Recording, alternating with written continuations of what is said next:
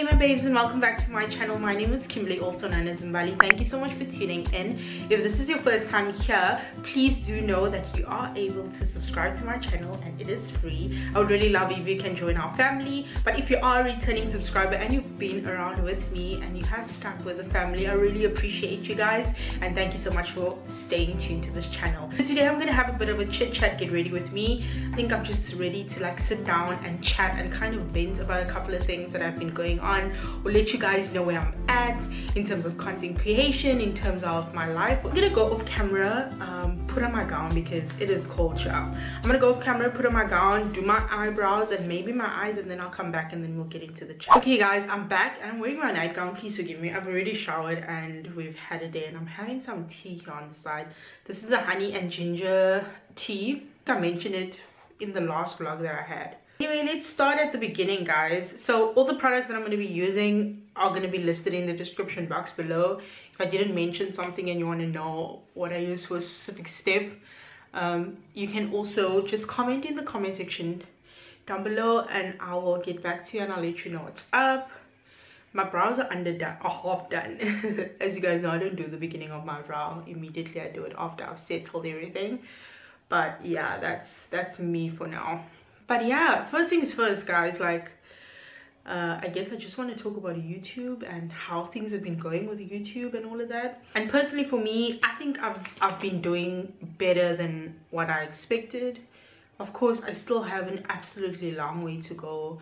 I know there's a whole thing of, you know, giving people the content that they want and the content that they deserve, and I completely get it and I want to do that, but at the same time I also want to produce content that I really enjoy and things that I really like. I think that's been like a tough situation for me, where I know I am very into beauty, I'm into makeup, I really enjoy makeup. There are other couple of things that I enjoy that I'm planning on bringing onto the channel, but it's just been like a challenge in terms of I know makeup tutorials aren't doing well on YouTube, and that is kind of what I enjoy doing. So it's been like a challenge trying to strike a balance between what is consumed and what gets you numbers and what gets you growing versus what I enjoy. So I need to get creative, and I know that that's basically what sets you apart from everyone else. Where are you able to keep the things that you really want to keep doing and maybe doing it in a different way, presenting it in a different way that gets people engaged? And then also, how far are you willing to go to kind of, I almost said betray, but betray is the wrong word to use, but how far are you willing to go to kind of sacrifice what you enjoy and what you really love to get numbers, you know? Because I've been in YouTube for quite a while. I haven't been consistent. This is my absolutely first time ever that I've been this consistent on YouTube, and obviously YouTube has an algorithm and all of that, so I can't really be on some type of fence and be like, oh, I should have been this far, I should have been that far. But like, if I have an honest conversation with myself, I can be like, actually babes, actually you've been here the entire time, you haven't been consistent. What exactly can you expect for that amount of time, you know? Like, is it fair for my audience to be choosing me over another YouTuber? Yeah, like, I'm excited about the future. I do get a bit frustrated sometimes. I do get fixated on numbers sometimes. I am making mistakes like that, but at the same time I'm not losing sight of the bigger picture, which I'm really grateful for. I can't compare myself to anyone, and like, it's very challenging because you end up wanting to compare yourself to so many people, and you end up wanting to be better, do better, and you try and do it at the expense of your mental health, at the expense of you in a sense. And I just think that that's not worth it. It's really not worth it. For me, I have a very demanding job that I'm working, and I'm actually starting a new job soon. Sometimes I really want to push myself to the limits. Like, already now, being consistent, like, it looks easy and it looks cute or whatever, but it is coming at a cost. It's a price that I have to pay. I guess everyone just has to decide whether the price is worth paying. Like, currently, I know we're in lockdown, so it's kind of, it works out perfectly for me. But on weekends, I don't do anything. I literally just do content creation on weekends. That's all I have time for. I maybe go out with my boyfriend and we go have breakfast or whatever. But mainly my time is focused on YouTube, on creating content and things like that. And I mean, that's the price that I have to pay, that's the sacrifice I have to make in order to kind of get ahead with YouTube and content creation and influencing and all of that. Yeah, that's where I've been at really with YouTube, and really trying to push, guys. I'm really trying to push. Yeah, that's YouTube, guys. And like Instagram is not much different from it. I have been struggling a bit there, but the difference between YouTube and Instagram, actually not even a difference, but like between YouTube and Instagram, I know exactly what it is that I need to do in order to grow and in order to get the numbers and all of that. I am just not being consistent in doing it, and if anything, I can just go back to the drawing board and review and see how far I've come, how far along to go, and if everything is working out according to plan, I guess. Other than that, like in life in general, I think I've been doing okay. There have been challenges, a lot of challenges, I'm not gonna lie. Like I said, I'm starting a new job and I'm really looking forward to it. Yeah, it's kind of the same, within the same industry and whatever, the same kind of, it's not like my dream or ideal job, but I'm just happy for the fact that it is more suited to my personality and more suited to where I want to go. It's more in leadership now, so I'm gonna have people that are basically reporting to me, which is really cool. Really cool in the sense that I feel like that's what I was born for and that's what I'm built for. But we'll see where it goes. Funny thing about this job, like it literally came out of nowhere. Like I was applying, you know when you apply for jobs and you literally don't get any answer, you don't get any feedback. But this, I was basically headhunted for this role, and I remember waking up the Monday and I called my mom and I was like to my mom, like with no information at all, I'm like, listen, please pray today. I'm expecting something. I'm expecting God to work today. I'm expecting something out of God's hand today. God is gonna do something today. Not today, this week. We're not having any context or anything, and my mom loves context. That lady loves context. She had no context or anything, and she also agreed. She's like, don't worry, Kimmy, we're praying. And that was the Monday, and I promise you, the same day I get a call about this job, and I'm just like, okay, cute, this job sounds nice, but like not really qualified for it, but okay, fine, let's see, you know, where this goes and how it goes and everything. And I was so taken aback, and I was like, literally, I just spoke about this morning. Yeah, God is doing something, like literally without me knowing about anything. I literally just spoke in faith and I said, pray with me, God is gonna do something amazing this week. And within a couple of weeks, like I went for the interview, God made it all happen, and I was like, thank you, Lord, first of all, for coming through in such a massive way that I didn't expect. Like I literally didn't expect it. Thank you so much for coming through in such a massive way, and thank you for coming through at the time that you did, because you know, sometimes you ask God a lot and we're like, oh Lord, do this now, do that now. And one thing I've learned over the years, and I always like to say this, is you can't guilt trip God into a blessing. You align with your plans. And I think the absolute best thing that you can do is to just give everything over to God and say, okay, Lord, here I am. This is my situation. What would you have me do, you know? And I know, like, it's very cute to say it, and it's not nice when you're in a situation where you really aren't happy. Like, you're literally dragging your feet every single day. And I just want to, like, tell you guys, if you are in a situation where you are unhappy in your job, you're unhappy, rather don't complain about it, because I've been working the job that I worked for like 3 years, and out of the 3 years I spent bulk of my time just complaining and being in such a negative space about it, instead of just thanking God for it and saying, okay, Lord, what would you want me to learn here? What is the valuable lesson and the takeaway that I'm taking from my time here, you know?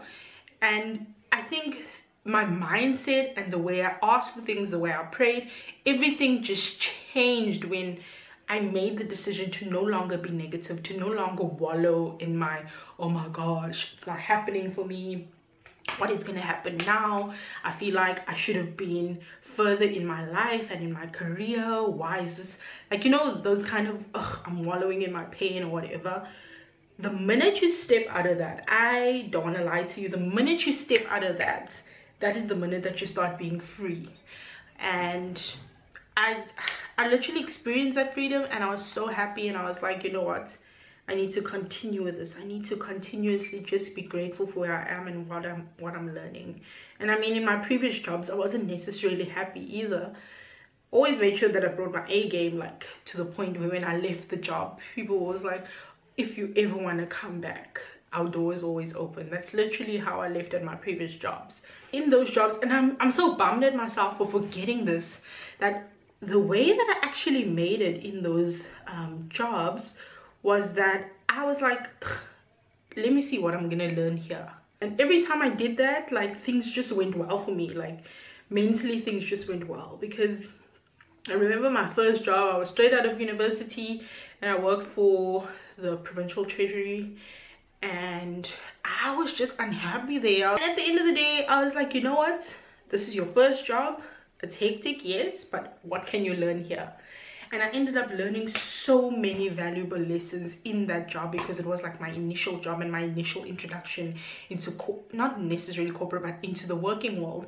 So it was like just perfect, because it's like you're working a job, you're getting paid a really great salary. One thing about Gov, getting paid a really great salary, and you're not doing much for it. Like, if anything, learn something, you know. And like I said, I'm really bummed that in my current job that I'm still at right now, I didn't see it sooner. It only came later in my journey that I actually reminded myself, yo, that what you are learning here, whether it's an interpersonal skill, whether it's working with people, whether it's observing people and knowing different types of people to work with, a diverse group of people to work with, whatever it is, even if it's not something that you can jot down on your CV, take that with you, learn that lesson to the fullest, and make sure that you carry it in your arsenal for your next job, for your next career, or even for life in general.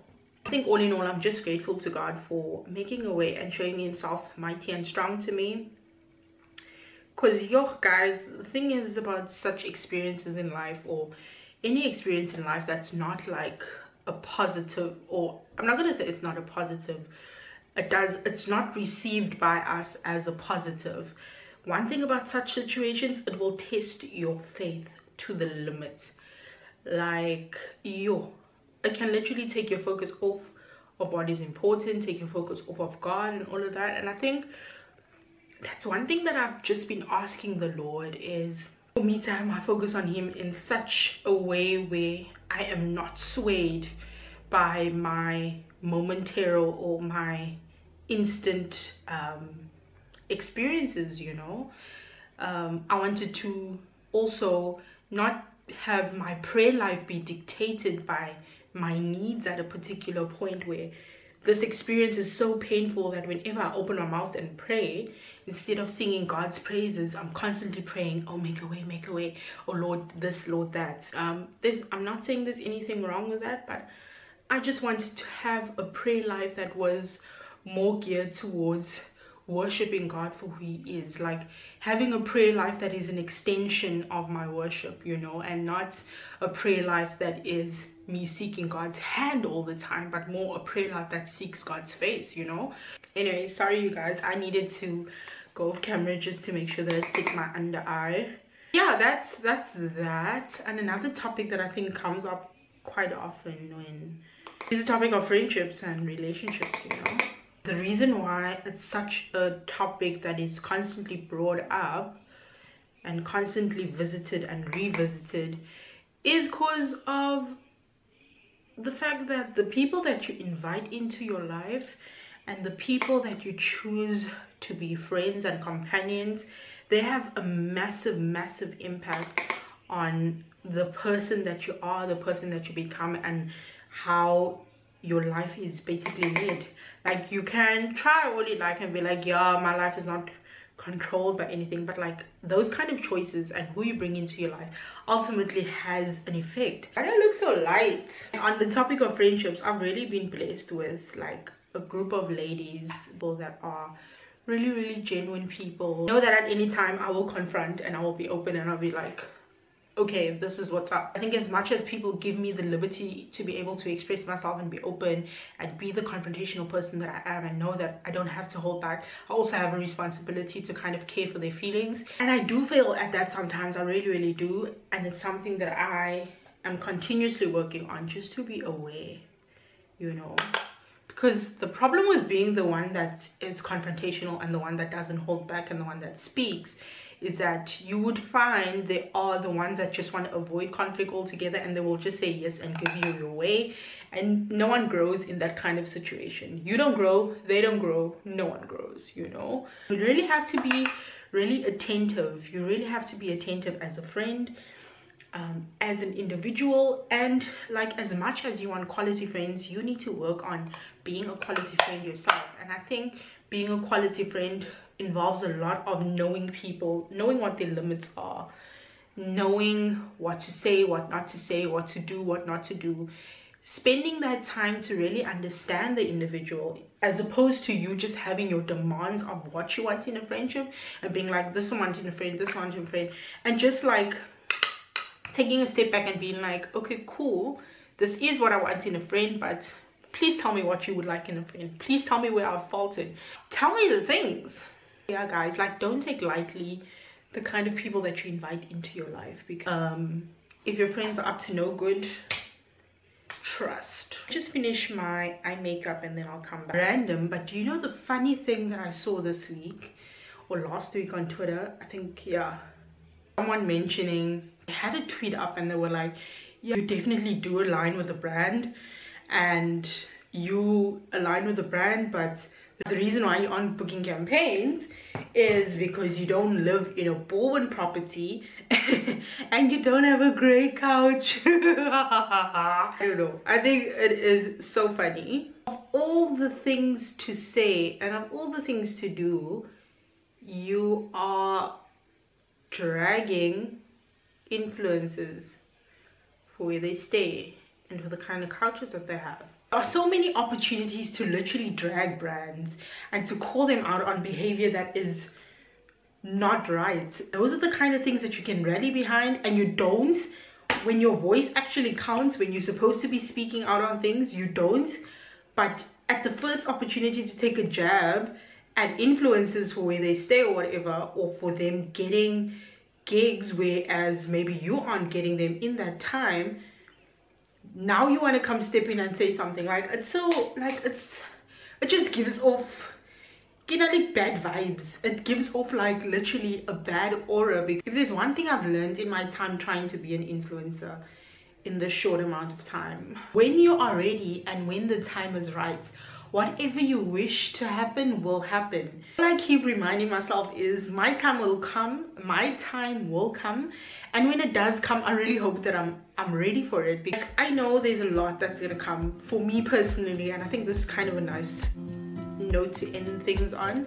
I know that there's a lot that is in store. I know that there's a lot that's still going to come to me. I know there's a lot of doors that are still going to be opened, a lot of collaborations that are going to come. There are going to be influencers that I'm going to be working with, that I'm going to be partnering with. There are brands that I'm going to collab with. All of these things are going to come, and I know, and I can feel it in my soul, in my body. I can feel it. I just hope that I'm ready, and I am trying right now to do everything that I possibly can to be ready for it, you know. Okay, so I put on some gloss, and this is the final look, you guys. I literally love how this turned out. It really did me so good. Like, at the end of this video, I feel so much lighter. It was literally like a makeup therapy session, like just sitting and talking with you guys. It was really just a delight. I really hope you guys like kind of tap into who Mbali or who Kimberly is, and what goes on in my life and what goes on in my mind. Yes, you guys, that's all I have for you today. Thank you so much for joining my chit chat get ready with me. If you would like to see more videos of this kind, please be sure to stay subscribed to my channel. If you aren't subscribed, to subscribe to my channel, and then also to let me know what you would like to see in the upcoming videos. Thank you so much for tuning in, and I will see you guys in my next video. Love and light to you and yours, my babes.